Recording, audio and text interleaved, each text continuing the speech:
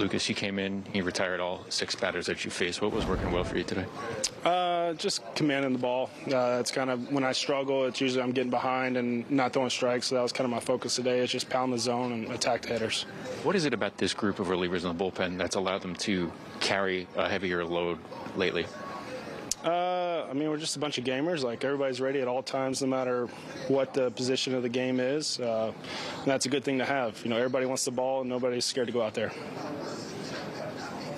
You're out there. Do you know it's a day when the bullpen's a little bit short and you need to kind of maybe give some length? Yeah, no, every day we kind of know who's up or available and who's not. So anytime you're going in early in the game, like 6th and 7th, and the bullpen's a little light, I'm expecting to throw multiple innings.